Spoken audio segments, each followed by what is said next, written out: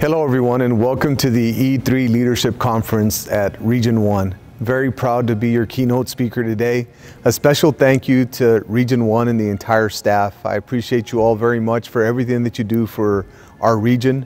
Region 1 is a powerhouse because we have a tremendous service center, and all the employees at Region 1 are very, very supportive. So I do want to thank Region 1 from the bottom of my heart. Also, I'd like to thank everyone involved in today's conference. Thank you all for being students of the game. It says a lot about you all that you're willing to go the extra mile for yourselves to get better, regardless of whether you're a teacher, an assistant principal, a director, an assistant superintendent, or a superintendent, or anywhere in between. It shows that you care about getting better, and at the end of the day, that's what it's about. When you look at my story, I've been in education for 25 years. And I'm very proud of the fact that I followed in my father's footsteps. And I knew from a very young age that I wanted to be just like my father because I saw the impact that he was having on his students. So I wanted to remind you all of the impact that you're having on you all students and the importance of doing everything that you can to help students reach their full potential.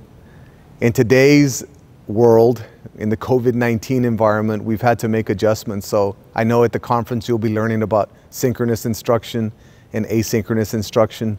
You'll be learning about how to make sure that you also meet the emotional intelligence side of the child and not only the academics. So those are some of the highlights from some of the outbreak sessions that I saw. So I thought that was nice to see. But as far as my path in education, once again, I've been in for 25 years. I was a classroom teacher, I was a science teacher, and I fell in love with the art of teaching right when I came into the game. And I knew that at some point, my ultimate goal was to be a superintendent. So I had to follow a certain pathway in making sure that when I was a teacher that I was really honing my skills in on making sure that every student that entered my classroom experienced something that was going to help them reach their full potential. And the only way that I was going to do that is by having a framework that would allow me to conceptualize how to move forward. And as I moved through my career and I became an assistant principal and a principal and eventually started my dissertation and started working on my doctorate and finishing that up, I really started to hone in on a leadership model. And that's what I wanted to share with you all today. But before I get into the leadership model and the 4 perspectives of it that can help you with regard to anything that you're doing right now, whether you're running a classroom, whether you're leading a campus, a division in a district, or an entire district, this leadership model can help you move forward. But I did want to tell you a little bit about my path. After I was a science teacher, I became an assistant principal. And I did that at the middle school level, and I did that at the high school level. And one of the things that I loved about being an assistant principal is I had great principals, so I was able to learn from them. I was able to understand how they led their campuses.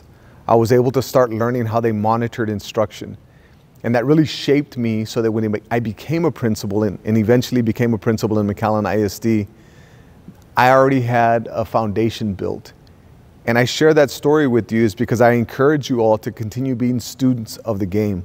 I encourage you all to continue getting better, to continue reading books, to continue coming to conferences like this because that's what it's about. It's about making sure that you're committed to getting better. So that's my main message today as you all learn about how to be effective, about how to engage, about how to make sure that you're equitable in your delivery, that you understand the importance of improving yourselves. But along my pathway, after being a principal for 8 years in the district, I became the Associate Superintendent for Instructional Leadership in McAllen ISD. And I had the opportunity to work with all 33 campuses at the time. And again, continue to learn. As I worked with principals and I worked with campuses, I started to learn and I started to hone in on this leadership model that I'm going to share with you all. And I started to perfect it. And it started to become the review of literature for my dissertation. So it's based on research, but really driven through practice. And it's been proven to be very effective. So I'm excited to share the 4 perspectives with you all shortly. But before I do that, I did want to share a short video with you all that highlights my perspective on instructional leadership and tells a little bit about my pathway. When I look at educational leadership, I always look at it through the lens of we're entrepreneurs of the human spirit. We're in the dream business. As educators, we have to put systems and processes in place to put them in a position to fulfill that dream. Something that near and dear to my heart is being an educator and having an influence on people, because when you look at it with depth and complexity, and you look at it from a parent's point of view, you start to understand the magnitude of what the field of education is all about. And I knew from a young age that I wanted to be like my father, because I wanted to have the same influence that he had on his students. And anytime you look at being an educator, you understand that you're influencing people's stories, and we all have stories. As you move through a system and you try to become a world-class organization, everything's built on communication and trust, and that's the foundation of relationships. You better have great teachers, you better have a committed staff, you better be ready to rock and roll, because it's not gonna come easy. Today we found out it's official, we got an A! Yeah! Woo! We got an A! Yeah! We're a district that uses value-added progress monitoring to make sure that we're adding value to every child. We're a district that looks at every state objective that's taught with depth and complexity. We're a district that reteaches when you don't understand something and enriches when you do. So when you look at our community and how we come together, when you look at our Board of Trustees and how committed they are to our educational system, when you look at our teachers and our entire staff and everything that they put in to ensuring that our students receive a world-class education, that's when the magic happens, and that's what we have in McAllen ISD. So 23 years, it's gone by fast, and I look forward to many more years in McAllen ISD and many more successes. I hope you enjoyed the video, and it's important to understand that all of the success that we've had in my particular district in McAllen ISD is because everybody does their part with respect to their role on the team. And that's what's so important. So to the teachers at the conference today, please know how important you are. And please know that what you're doing is going to impact generations to come. And also, speaking to you as a father, I have a 6-year-old little boy, his name's Joshua. I have a 7-year-old little girl, her name's Samantha, and a 9-year-old little boy, his name's Joe Douglas. And I share that with you all because they're my heart and my soul. And I depend on my campus principal to help me nurture and guide them. I depend on the teachers that they have to help me nurture and guide them and love them. And the same is true for every parent that sends their children to your classrooms. The magnitude of what you do, the importance of what you do as a classroom teacher is astronomical. And I wanted to remind you of how important you are to shaping our world and how important it is for teachers to make sure that they do their very best every day. And it's not easy work. So just know that I appreciate you all from a father's side, but also as a professional. Thank you all very much. And for all the instructional leaders out there, the model that I'm going to share with you all is tested and again can be executed with regard to anything that you're doing with regard to leadership. And I'll jump right into it. When you look at McAllen ISD, we have a leadership model. And what a leadership model does is it allows you to conceptualize the art of leadership. It gives you 4 frameworks. It gives you 4 perspectives. And I'll start with the first.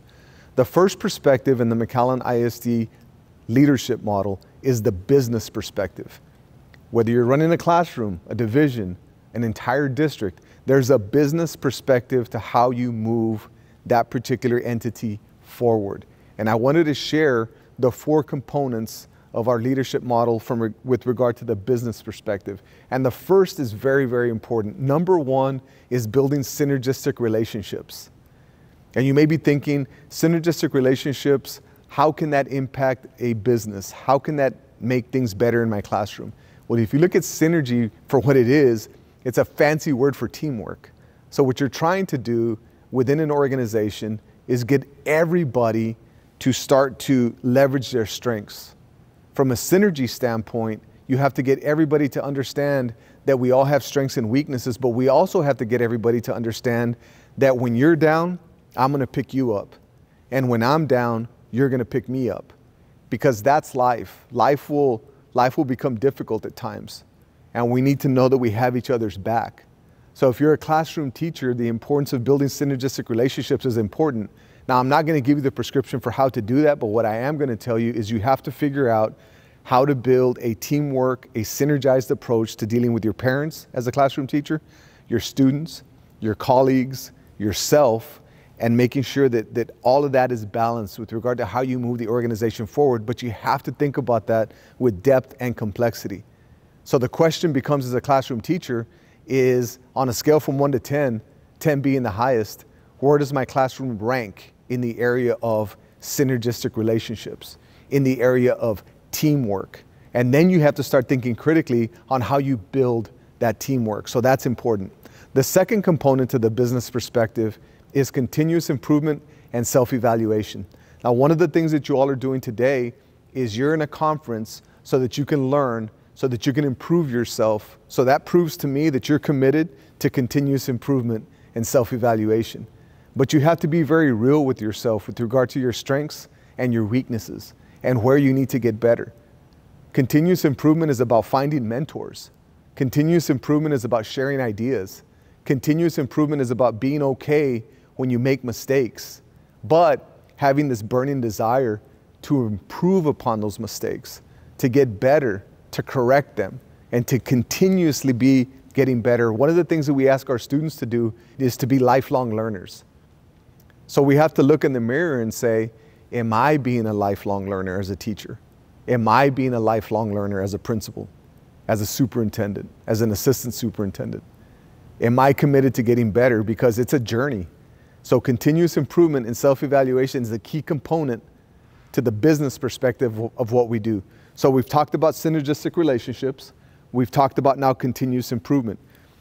The third component to the business perspective is systems and processes for the universe of all possibilities. So if I'm a campus principal, I am going to make sure that I work with my team to have systems and processes for every aspect of the organization.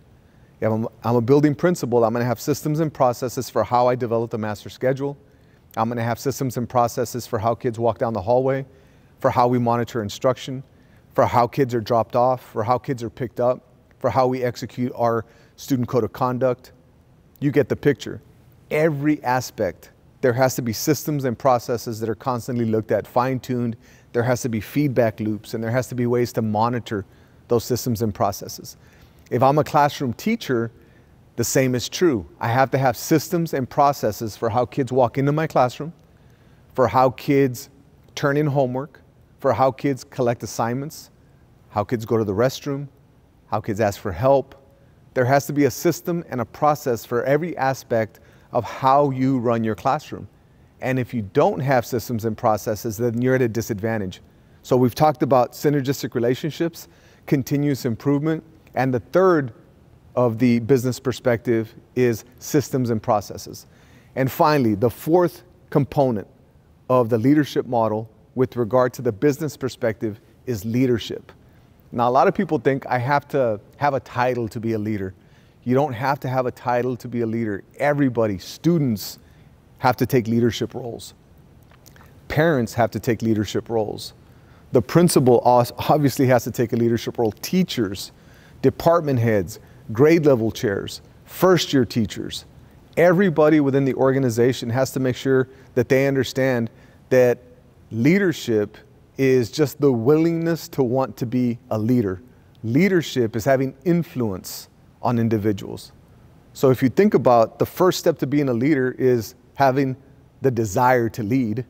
And then the second is to understand that it's about influence and it's about helping people.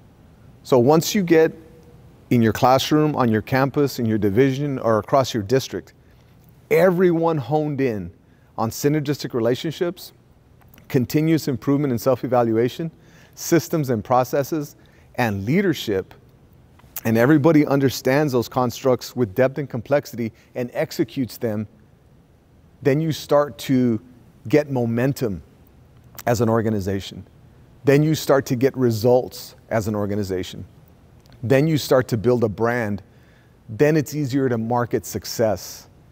See, a lot of times we want to be competitive, but part of being competitive is bottom line production. And the only way you can produce is that everyone within the organization has a construct to understand that. So I wanted to share the business perspective with you all because it's important. The second component of our leadership model is the psychosocial perspective. So I've talked about the business perspective, and that's important. But the psychosocial part of the game, the emotional intelligence part of the game, that is key. And if you haven't taken a deep dive on what emotional intelligence is all about, and if you forget everything else that I talk about today in my short keynote, please don't forget the importance of emotional intelligence. Please don't forget the importance of SSMES. SSMES. I'm going to be talking about SSMES. And what I mean by SSMES or SSMES is I'm going to talk about the importance of self-awareness, self-regulation, motivation, empathy, and social skills. That's what we focus on in McAllen ISD to make sure that everybody within the organization understands the importance of emotional intelligence and not just being book smart. You have to be people smart. So if you want to be the very best teacher, it's not only about getting your degree, it's not only about passing your exit exam and getting certified, it's not only about knocking it out of the park in your interview and landing the job of your dreams. It's about being emotionally intelligent once you get into the classroom. And the only way you can do that is by really focusing on the 5 components, the 5 domains of emotional intelligence. From a self-awareness standpoint, it's important that you understand your strengths and weaknesses because we all have strengths and weaknesses. We all have things that we're good at. We all have areas that we need to improve upon. So self-awareness is important. So what we do in our district is emotional intelligence is a common thread across our customer service model. The 5 domains of emotional intelligence is standard 1 of our customer service model. Emotional intelligence is the psychosocial perspective of our leadership model. And emotional intelligence is also a component of our framework for student learning. So you can see how important it is to us to raise the emotional quotient of the entire organization. So if you're in a friendly competition and the entity or the classroom or the district or the division that you're competing with is really focusing on raising the emotional quotient of everybody in the organization and you're not, then you're at a disadvantage. But more than that, the product that you're putting out, you may have students that are able to do very well on the SAT or the ACT. You may have students that are going to earn associate's degrees and get college hours before they graduate. You may have students that have high GPAs, but if they haven't experienced an intentional delivery of emotional intelligence, and if the adults haven't either, then you're selling yourself short.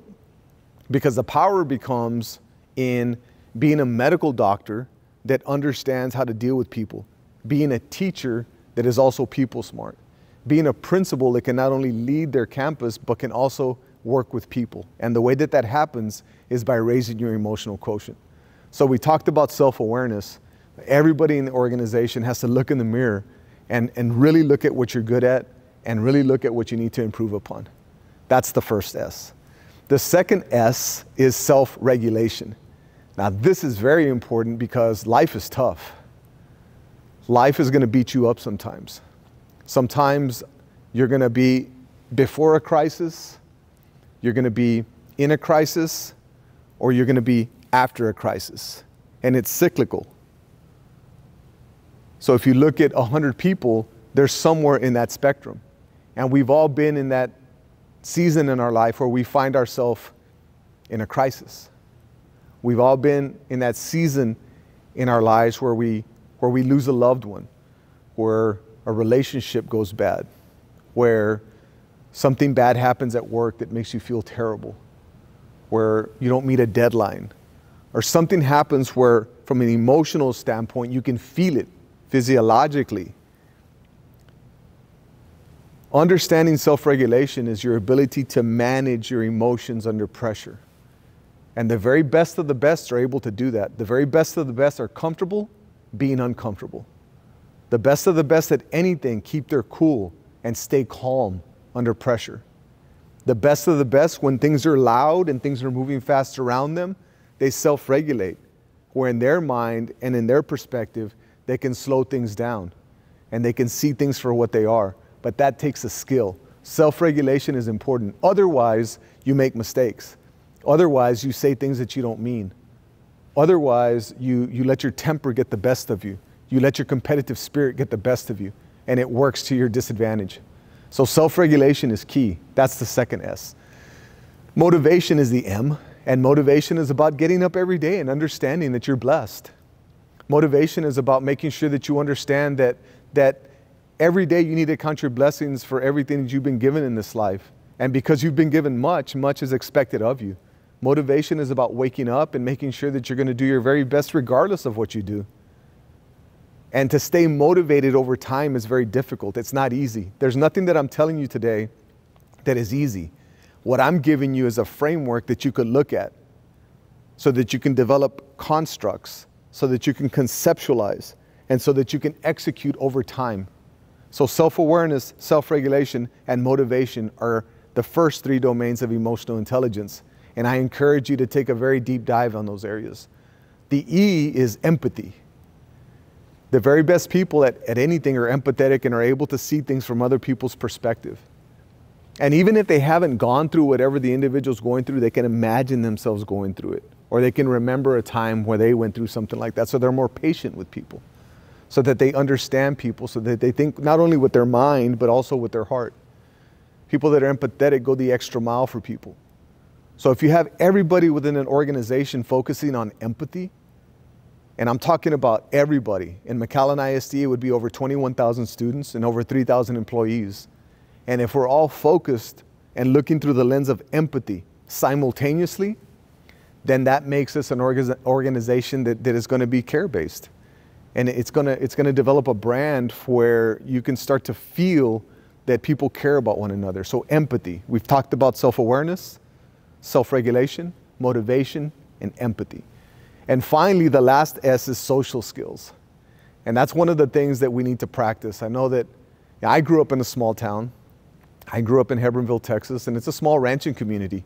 But one of the things that we were taught is the importance of social skills, the importance of treating people with respect, the importance of learning people's names, the importance of learning how to listen, the importance of learning how to ask questions, the importance of learning how to take constructive feedback, going out of your way to get to know somebody, trying to understand people for who they are, is social skills. Now you take it into the year 2020 and social skills takes on a whole different mindset now because it's beyond the things I just mentioned, but social skills now is also how to maneuver social media, how to behave on Facebook, how to make sure that you use your Twitter account appropriately, and all the other social media platforms that you have. There's social skills within that environment. They're taking on a whole different name. So that's something that we have to focus on also as educators and as people that are in the public eye,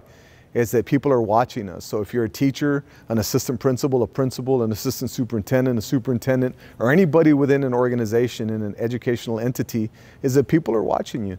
So social skills are important. So remember that. SSMES, self-awareness, self-regulation, motivation, empathy, and social skills. That's the psychosocial side of the game. That's why we look at the business perspective when we hone in on those areas. And we look at the psychosocial side and we hone in. And this is systemic, year after year. It's not a bunch of modules. It's not a bunch of binders. It's a simple leadership model that allows you to have a construct that will help you move your organization or your classroom forward. The third perspective is very important. The third perspective we call the sense of belonging.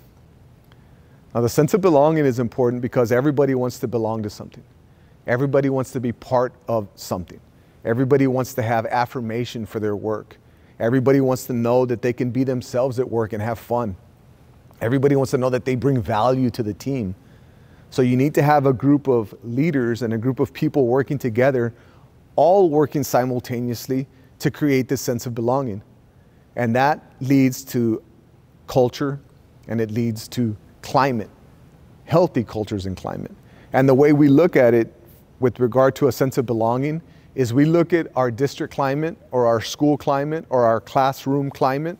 We look at the climate as the classroom's personality or the campus's personality or the district's personality, because we all have a personality. We have a personality that's been built over time. We have a personality that's been built by our parents, by our family, by our upbringing, by our beliefs, by who we believe we are, by who we've been told who we are. It's our personality. It shapes us. And the same is true with climate. We look at culture as the attitude. The attitude. Culture is the attitude. We all have an attitude. We all have control of our attitude. So I always tell people, it's very difficult to change somebody's personality. Therefore, it would be very difficult to change an organization's climate. It's very difficult because remember, we said climate equals personality. It's very difficult to change somebody's personality. But if you have any hope of changing somebody's personality, you're going to have to change their attitude first. So the same is true for culture and climate. If there's any hope of you changing the climate of your classroom, the climate of your campus, the climate of your district, if there's any hope, you're going to have to change the culture first. And changing the culture comes through the things that I previously talked about. If you want to change the culture of your classroom as a teacher, then build synergy. If you want to change the climate, if you want to have an impact on a sense of belonging, then make sure everybody's committed to self-improvement and self-evaluation. Develop systems and processes for everything. Give people leadership roles and talk about the art of leadership. Talk about what they can do to get better. Focus on that business perspective and you'll be impacting the sense of belonging. Also focus on the psychosocial side. Get everybody to understand self-awareness, self-regulation, motivation, empathy, and social skills in a deep way, not memorizing the acronym, not being able to define the term, being able to change behavior, being able to get people to truly self-regulate. That's the key. And that takes time. And it's not easy. But remember, what I'm giving you is a game plan and a construct and some anchors that you can lean on to get better. Because that's what I want. In my short time with you today, I want you to walk away and say, I learned something from that leadership model. I learned something from that business perspective. I took something away from that psychosocial perspective. The sense of belonging perspective was something that was impactful for me. And then finally, the last perspective is the instructional core perspective. So I've talked about the business perspective. I've talked about the psychosocial perspective. I've talked about the sense of belonging.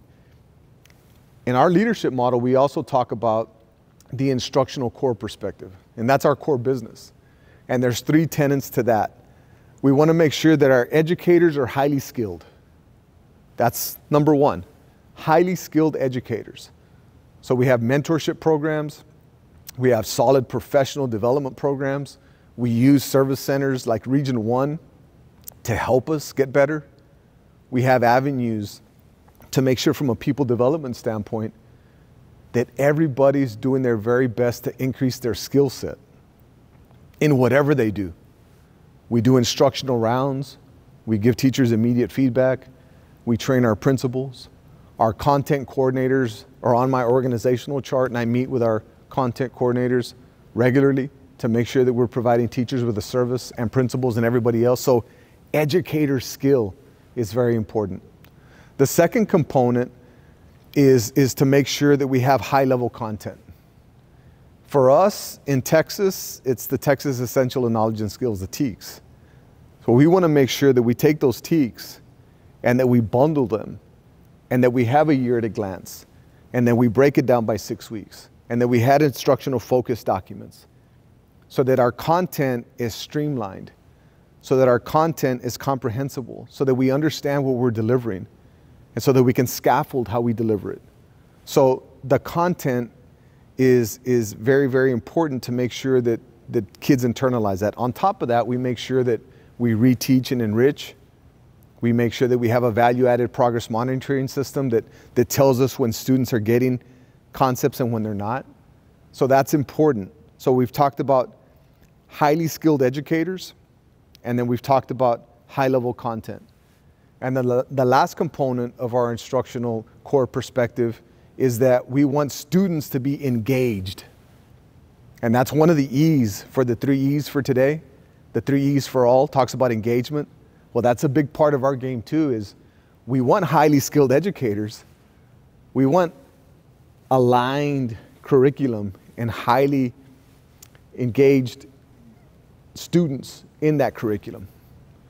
So it's about teachers that know what they're doing, teaching what they need to teach, with students in there that are engaged in that content. Those are the 4 perspectives of our leadership model in McAllen ISD. And I wanted to share that with you today, so if you don't have a leadership model, if you don't have anchors or constructs that help you understand and get the concepts across the entire organization, that you develop one. In our district, the business perspective, the psychosocial perspective, the sense of belonging perspective, and the instructional core perspective. We've been executing this model for 5 years now.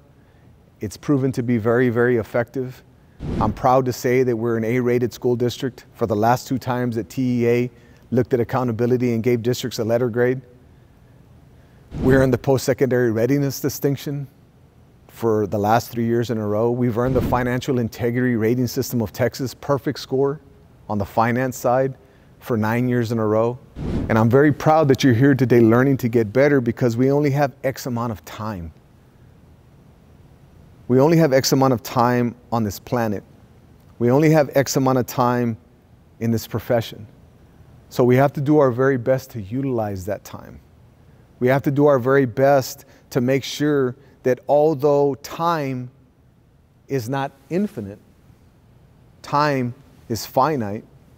Although time is not infinite, we have to do our very best to have an infinite impact. So that when you leave your campus, when you leave your classroom, when you leave your district, that the mark that you left behind, the systems that you put in place, are there for years after you're no longer there, because it was systemic, because it was well thought out, because there was passion put into it.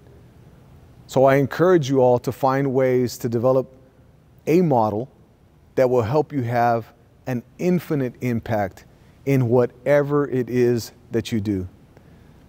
And once again, I'm proud of all of you all.